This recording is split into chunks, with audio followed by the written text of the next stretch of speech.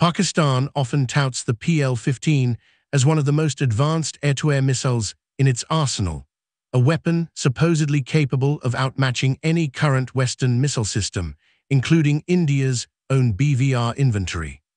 The PL-15, a Chinese-designed active radar-guided missile, is said to have a range well over 200 kilometers, with a cutting-edge AESA radar seeker, resistance to jamming, and high-speed propulsion that in theory challenges even the best in the world, including Meteor, AIM-120D, Astra Mk3, and Derby ER. But the real truth of its performance during Operation Sindoor and the facts behind Pakistan's renewed push for AIM-120 AMRAAMs from America tell a very different story, one that is increasingly hard for Islamabad to conceal. Let's begin by examining what Pakistan claimed. During the opening days of Operation Sindoor, Pakistani JF-17s and Chengdu J-10s, armed with PL-15 missiles, reportedly attempted long-range shots at Indian fighter jets, crossing the engagement envelope. PR statements boasted of dynamic targeting and superior kill probability, suggesting that China's weapons had turned the tide. Social media was awash with graphics and videos purporting to show Indian jets dodging missile trails, electronic signatures of locked targets, and apparent zone denials by Pakistani air patrols. But when the dust settled and neutral observers, technical analysts, and pilots on both sides compared notes, the performance picture shifted dramatically.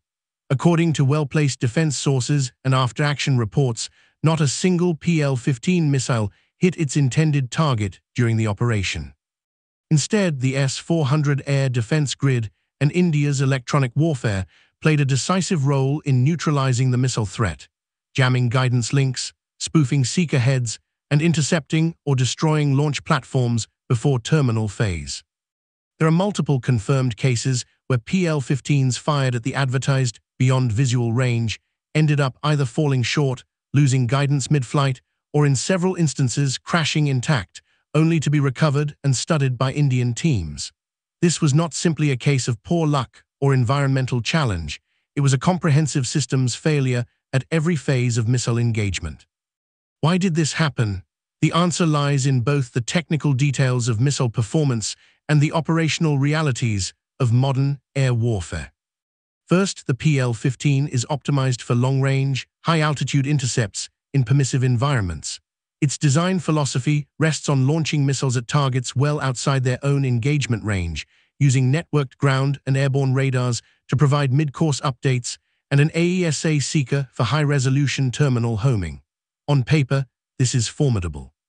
It gives the JF-17 and future platforms like the J-10 the ability to shoot first and retreat, theoretically scoring kills, without ever entering the adversary's missile envelope.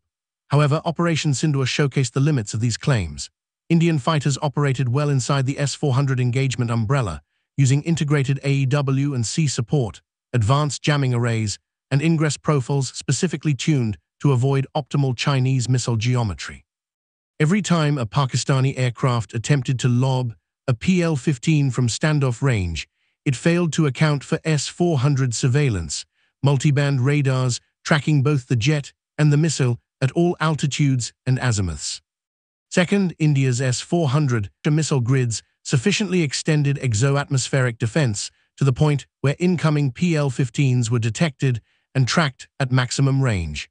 Command protocols authorized interceptors with 200-kilometer reach, engaging both Pakistani launch platforms and their inbound missiles. Electronic jamming, frequency hopping, and data link spoofing further degraded missile guidance, making it virtually impossible for PL-15s to home on Indian jets operating inside the well-defended bubbles. AEW and C aircraft, drones, and integrated ground radars relayed real-time updates, allowing Indian fighters to maneuver dynamically and evade missile locks, with full awareness of the threat envelope at all times. Third, Pakistani fighters themselves faced severe attrition before they could exploit the full missile envelope.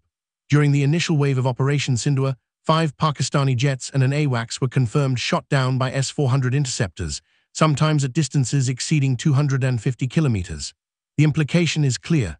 Not only did PL-15 launches fail, but Pakistan's airframes, the delivery platforms, could not survive the engagement long enough to score kills. Ground-based S-400 batteries, cross-linked with Indian fighters operating Meteor, imposed kill zones that Pakistani aircraft could not escape. Every launch of a PL-15 or an attempted engagement by supporting assets painted a target for Indian missile batteries, a fact not lost on any Pakistani aircrew. Over why several PL-15 missiles launched at extreme range were found crashed fully intact in Indian territory, unexploded, unspent, and ripe for technical evaluation. Defense analysts cite these incidents as proof of either guidance failure, premature cutoff, jamming success, or overestimation of advertised performance by Chinese sources. The missiles, recovered and analyzed, revealed vulnerabilities in ECCM, guidance circuits, seeker memory, and warhead reliability. For Indian planners, this bounty provided invaluable data on adversary missile architecture and highlighted that the operational claims from Islamabad and Beijing were not matched by results. So why is Pakistan now lobbying so hard for AIM-120D and newer AMRAAMs from America, rather than doubling down on PL-15 procurement from China? Some argue it's about diversification, to have a mix of missile types optimized for different platforms and tactical scenarios. But the deeper reason is credibility. The AIM-120D, as fitted to Western and NATO jets worldwide, boasts a track record of kills in combat, resistance to sophisticated jamming, and multi-target engagement capabilities across environments. Pakistan's pitch to Washington, rooted in recent air war weaknesses, focuses on the proven design, robust ECCM, and reliable seeker heads of Raytheon's offering, traits sorely missing from the PL-15's troubled record. Technical comparisons only deepen the gap. The PL-15, while longer in theoretical maximum range, suffers in electronic protection, mid-course guidance redundancy, and data link resilience. The missile is susceptible to a range of modern electronic interference, digital radio frequency memory jammers, active radar decoys, and spoofing signals confound its seeker. In contrast, the AIM-120D's two-way data link, improved kinematics, and hardened ECCM make it far more flexible against fifth-generation adversaries, and less likely to go blind when radar conditions or electronic warfare become complex. Indian AEW&C and ground radar systems, paired with Meteor, further expose the differences. The implications for air warfare are tectonic. During Operation Sindoor, for every PL-15 launched, not a single Indian jet was shot down. Meanwhile, Pakistani airframes were attrited at a scale not seen in previous conflicts. The S-400s' multi-band radars, massed batteries, and killboxes outmatched not only Pakistan's fighters, but its best missile technology. Indian AEW&C, ground radars, and networked fighter swarms made every approach dangerous, every launch risky. Pakistan's own official post-battle assessments quietly acknowledged shortcomings. Debriefs highlighted issues in missile programming, seeker instability under electronic attack, and breakdowns in network targeting. Independent observers noted that none of the lost Indian fighters or support aircraft exhibited damage consistent with PL-15 strikes. Conversely, Pakistani wrecks bore clear S-400 warhead signatures. The aircraft losses and failed missile launches pushed Islamabad to re-examine not just missile options, but the entire concept of air operations against a heavily shielded adversary. Critics in Pakistan's defense establishment began asking hard questions. Why trust Chinese missile data sheets when the battlefield facts diverge? Should the Air Force bank its future on a weapon that, under duress, delivered 0 kills? Why gamble on untested upgrades when an adversary's electronic warfare and missile defense so clearly outpace your offense? At the diplomatic level, the shift towards American AMRAAMs indicates a recognition of this vulnerability. Pakistan's appeal for AIM-120D-3 is not just about electrons and explosives, it's about interoperable command, reliability under duress, and alliance credibility.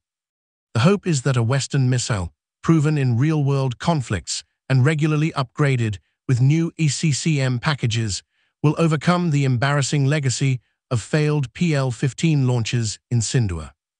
From an Indian perspective, post-Sindoor lessons have shaped procurement and air defense strategy.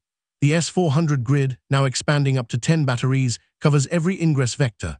Project Kusha brings redundancy, homegrown technology, and shorter supply chains. Akash fills lower altitude gaps, offering multi-target engagement and rapid salvo capability. Indian fighters train under these domes for standoff tactics, electronic attack, and ambush hook launches. Meteor, Astra, Darby ER, and Russian RVVBD expand the range of Indian BVR and standoff options, making any future PL15 salvo Chinese or otherwise unlikely to penetrate. Operational doctrine in India now treat missile defense as a system of systems challenge.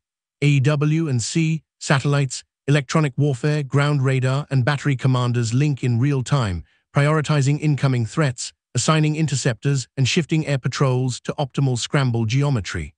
The missile forest extends from 12 to 400 kilometers, with direct handoff from long to medium to short-range interceptors.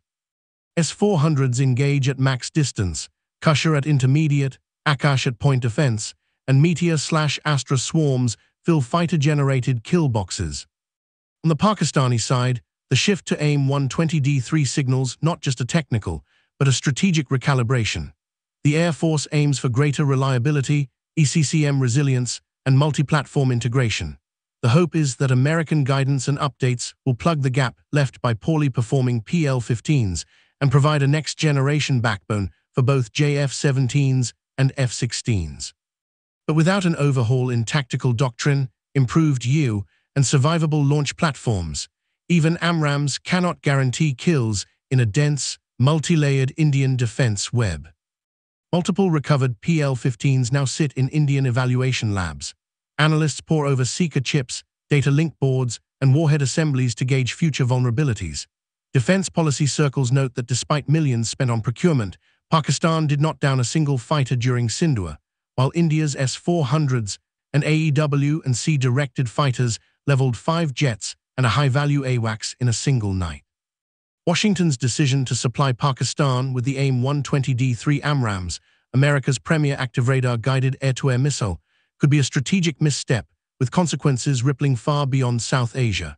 The AIM-120 series represents the cutting edge of Western missile technology. With advanced ECCM, long-range engagement, and two-way data link, it's designed for flexibility and dominance in modern aerial combat.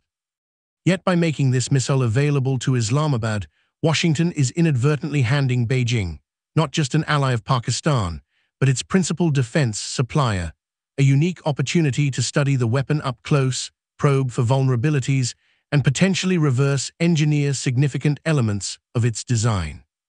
The risk lies not only in Pakistan's operational use, but in the very nature of regional defense ties. China has deep defense collaborations with Pakistan, spanning joint exercise, maintenance, and platform upgrades from the JF-17 to AWACS and missile systems like the PL-15. It's standard in Pakistani procurement contracts for Chinese engineers and technicians to have technical access to the platforms and systems Pakistan acquires. Once the AIM-120D enters PAF service, it's inevitable that China will seek physical access, whether for joint maintenance, integration studies, or even outright technical evaluation under the guise of deepening the defense partnership. How does this matter for U.S.-China competition? The AIM-120D includes proprietary countermeasures, classified seeker technology, and secure software vulnerable in ways that careful study could reveal. The opportunity for China is immense. By examining the missile's physical, electronic, and software package, they could identify ECCM protocols, stealth engagement logic, guidance algorithms, or data link methods. Even a single unit, captured intact after a malfunction, training mishap, or through permitted technical access, would offer Beijing a laboratory to probe U.S. missile resilience and perhaps find weaknesses to exploit in a future air battle over the Pacific. In a U.S.-China war scenario, the stakes shift dramatically. American air power relies heavily on the assumed superiority and classified nature of AIM-120 derivatives.